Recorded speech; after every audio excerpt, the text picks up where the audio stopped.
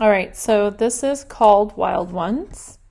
And this story talks about this is from that Timeless Traditions article, group of articles. And this one's about Austria and a celebration that they have. Like, not Australia, Austria. So it says right here, in the snowy it's called Wild Ones, which this caught my eye because it reminded me of the book Wild Ones that I read when I was a kid. Where the wild ones are. I think that's one where the wild ones were.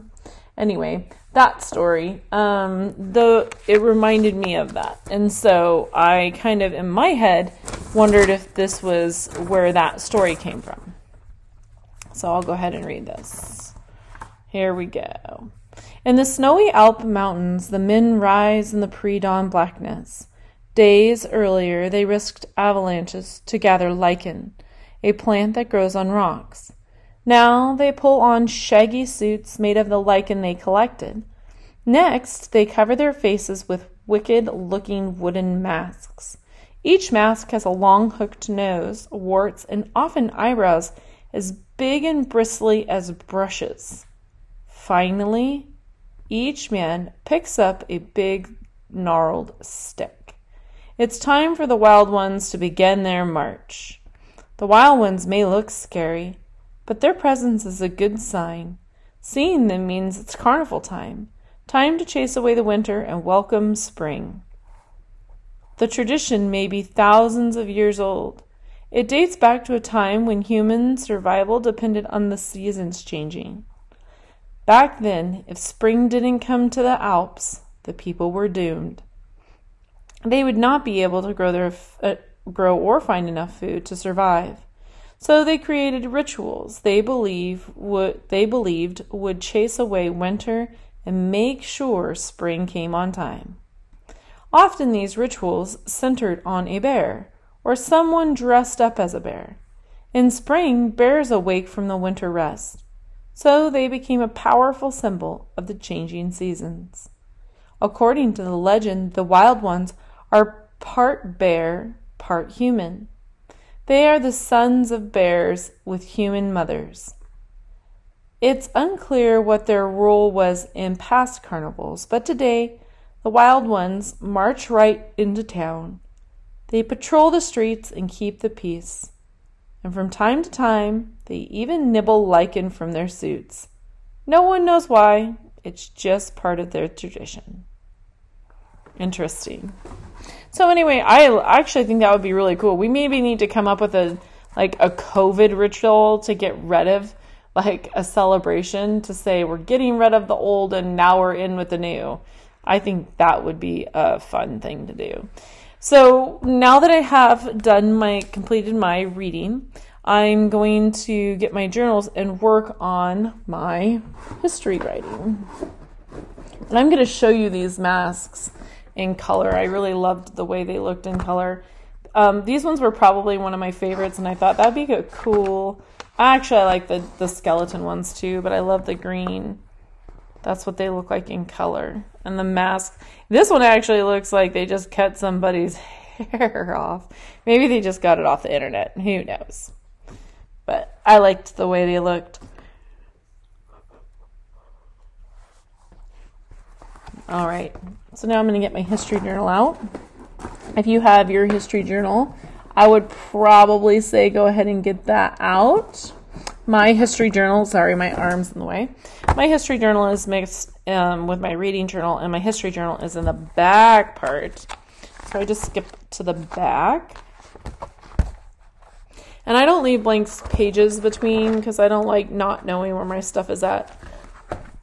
So today we're going to do week 3, day 3. And this is Timeless Traditions is the title of the article. And we capitalize the article.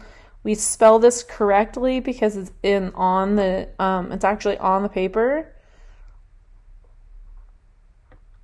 Plus I'm spelling it for you. And if you're like, well, I didn't have to watch the video, guess what? You shouldn't have an excuse because guess where it's also at? It's right here on your worksheet that says what you're supposed to do for the week.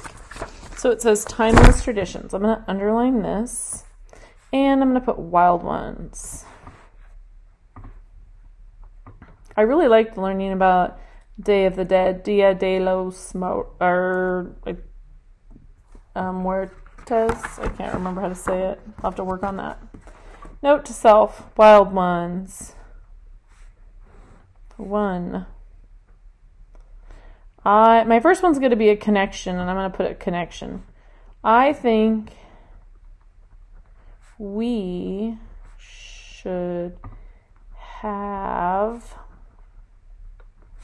more celebrations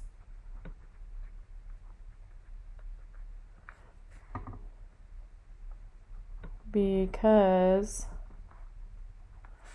they are fun. I'm going to say they are such a blast.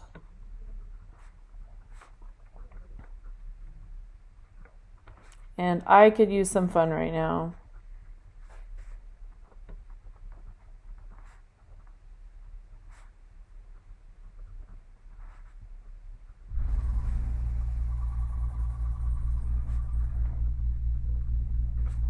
I really could. So that's my first connection, that we should have more celebrations because their celebration looks so fun. I wish we could do it. Next, number 2. I'm going to put a fact for this one. What do they call them? Oh. Wild ones are... What do they call them?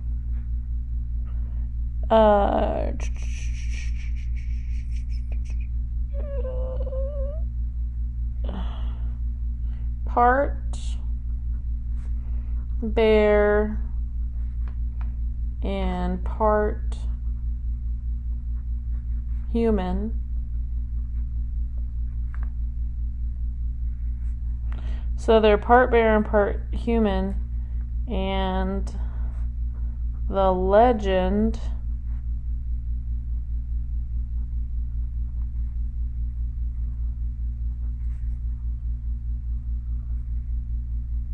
says the bear is good luck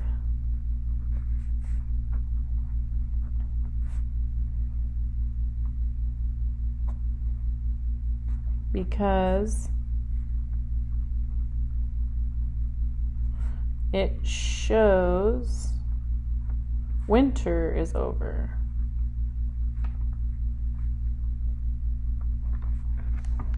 Next, I have a question.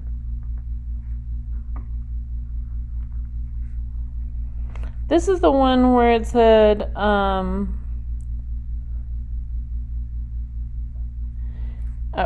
do they get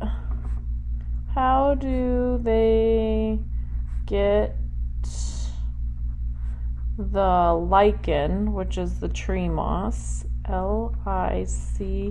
LICHEN. How did they get the lichens or tree moss to stick to their their suits? And then for another question, how many people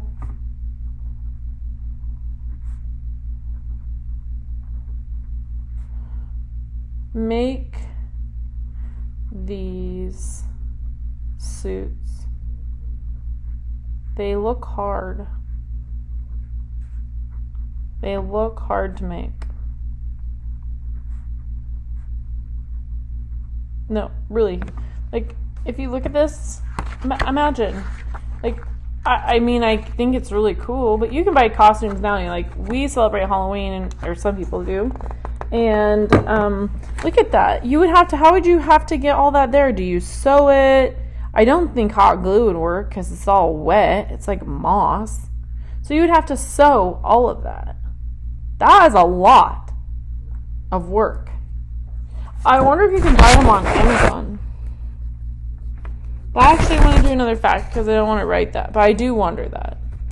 I want to put down the part that... Oh, 5. My other fact.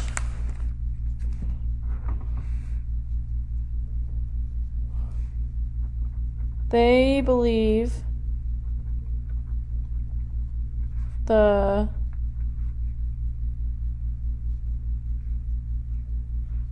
wild ones chase the winter away.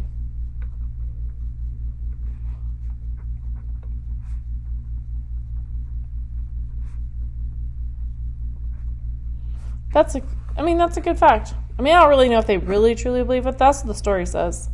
So I have my facts. I have capitals and end marks. Last time I missed one, so I'm just checking. Capital and end mark, capital and end mark, capital and end mark. And I think, yeah, I'm good. So I get 2 points for every one. So write your score down. So I'm putting my score down. So now I have plus 10. Woohoo! 100%, baby. All right, done.